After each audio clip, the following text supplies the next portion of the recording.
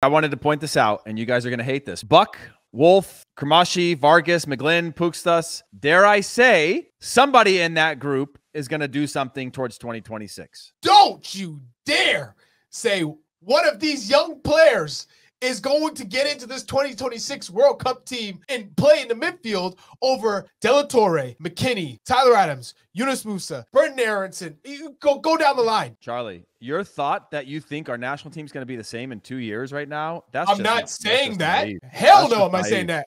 What I'm saying is the players you named going into the midfield. I gave examples of players that are breaking through right now that are midfielders. Exactly. Yeah. And my point is those midfielders you named are not breaking in to this current U.S. men's national team midfield. The young players right now, they have a long way to go. 2026 is too soon.